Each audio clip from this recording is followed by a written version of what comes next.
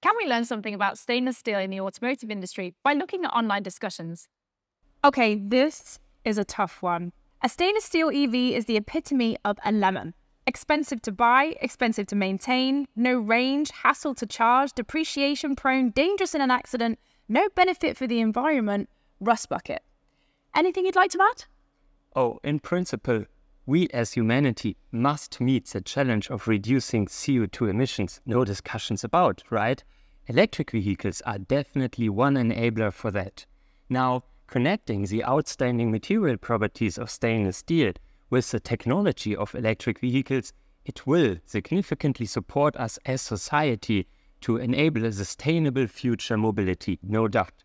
Let me allow to ask one question. What would you say if the lemon was slightly more expensive to buy, but satisfied your hunger for a significant longer time?